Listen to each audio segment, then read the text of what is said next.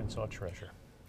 Well, you can't play if you don't pay. The city of Heber Springs will soon charge a fee to access Sandy Beach, which is connected to Greers Ferry Lake. This would be the first time a payment is required, and some people are pretty outspoken about it. Gary Burton Jr. joins us in studio after speaking with the mayor on why exactly this decision was made. Gary?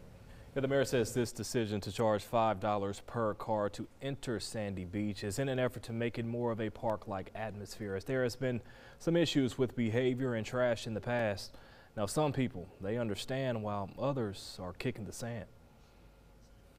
I've been coming here since I was a little girl. Been coming here since I was in high school. I do like this area. Sandy Beach in Heber Springs. It's a popular area to enjoy Greers Ferry Lake. We come every year and it's always a blast. But according to Heber Springs Mayor Casey Griffin, in a couple of weeks it won't be free to access the beach, as kiosks have been installed to process your payment. You know, everything costs so much all the time anyways. Just let us enjoy it. It's a bummer, but at the same time, maybe it's a good thing. $5 per car for the day, or you can pay $40 for a full-year pass. It would have cost us $15 to get in today. The mayor says this decision was made to help with disorderly conduct at Sandy Beach, like out-of-control parties and people leaving their trash behind. I'm not tearing things up, so why should I have to be charged for everybody else being idiots? I don't think it's bad. I mean, we'll still come. I don't think imposing a fee is going to necessarily fix things. Mayor Griffin says the money will go towards improvements within the park and the Parks and Recreation Department. I understand the frustration, but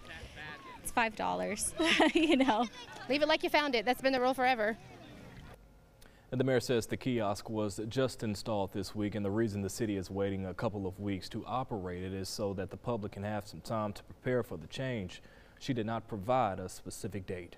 In studio, I'm Gary Burton Jr., KARK 4 News.